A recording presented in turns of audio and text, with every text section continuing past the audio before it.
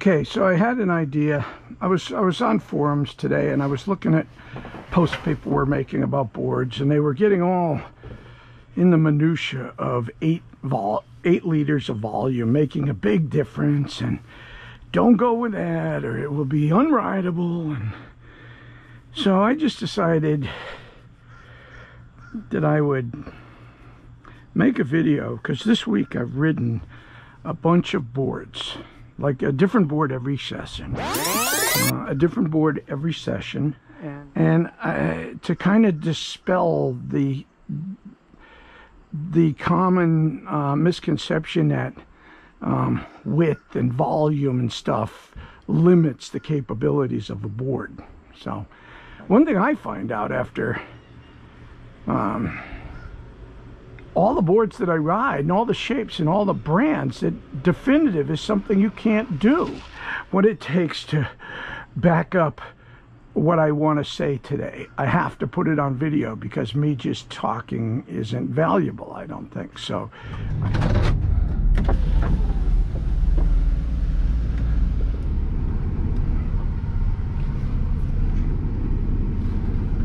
perfect, let's go.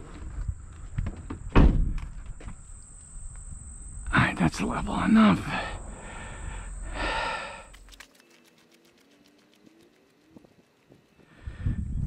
All right, so today I was inspired by a post on one of the forums where people were talking about, one guy said, well, I don't know, that's about 8 liters higher than I'm comfortable with.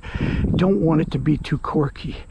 Yes, you get more volume, you get more corky in some boards, but I'm going to show you that you can have vast differences in boards and not get any corkiness, regardless of how stupid high the volume is, or how wide the boards are, or anything else. Okay, so I brought the SP25 family because I've got 3 of them.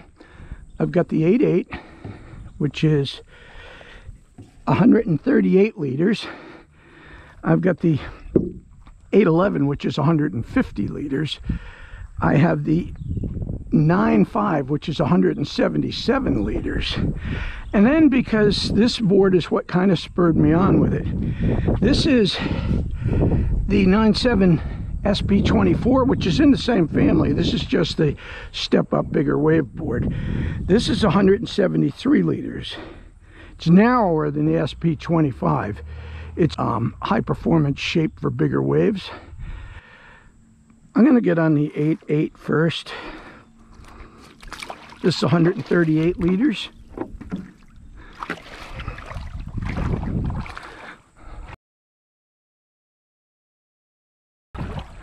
So the difference in all these boards is amazing. 138 to 177 liters.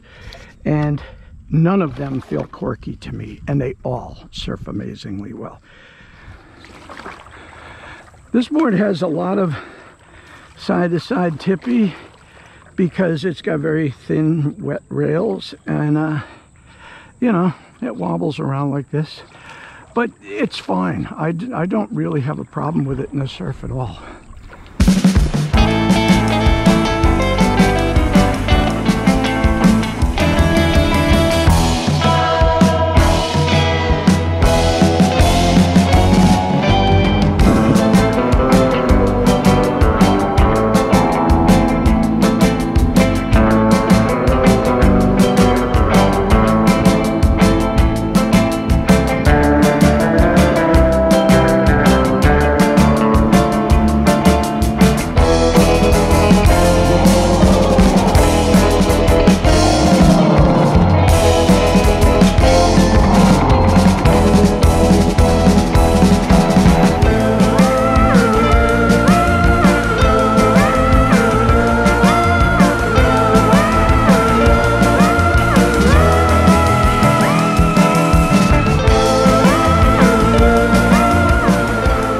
So this is the 811, 150 liters, a lot more volume, 12 liters more than the 8.8.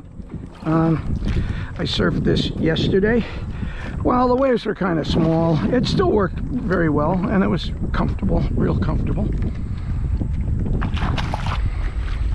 This is way more stable than the 8.8. It has noticeably more width and volume in the rails. When I push down like that, it doesn't want to go down too fast. These rails are still wet though, because these boards are well designed. And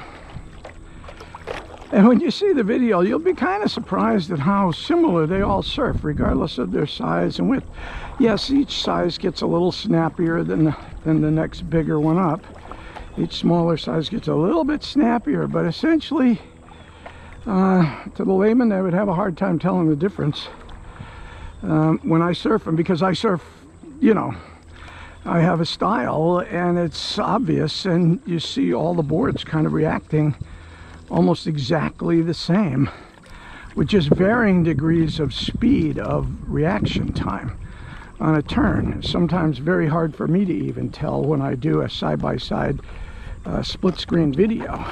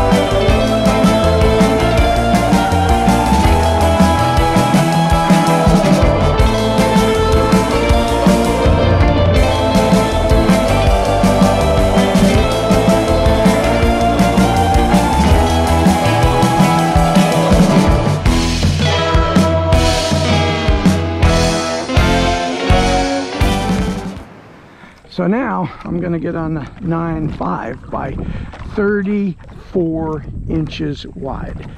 This board is massive, according to the common, the accepted wisdom on forums. 34 inches is way too wide and stupid. Of course, it wouldn't work. It's 177 liters. I mean, that's like full-on beginner board. It won't turn, it won't do anything. It's just a big stupid board. Okay, well, I'll tell you what, the only thing stupid about this board is how stupid stable it is. This is stupid stable. This is this is more stable than my 9.6 Kanga at 33.5. Even with the pointy nose, 34 inches, and the way it's distributed. And you notice on this board, the rails are wet, even though it's 177 liters, because they've designed these boards in such a manner that they're the exact same board. They change a little bit. The tails thicknesses change.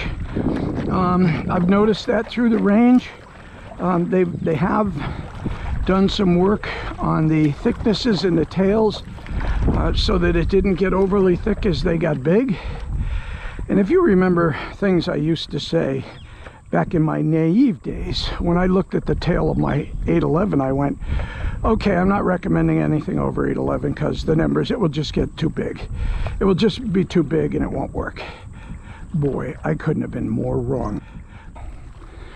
Check this out. Roll video. Boom.